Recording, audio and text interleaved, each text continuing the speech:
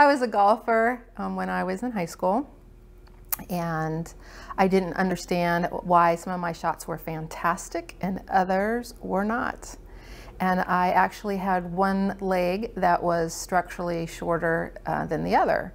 And so when I was going through my follow-through, sometimes I missed the ball. So I ended up going to a chiropractor later and was able to help align my hips. And that made all the difference in the world. I also found out at that time that I had spina bifida, which is a birth defect, and it really shouldn't affect you at all. However, I ended up having disc herniations, and it was all gathered in that particular area. I was not able to continue playing golf.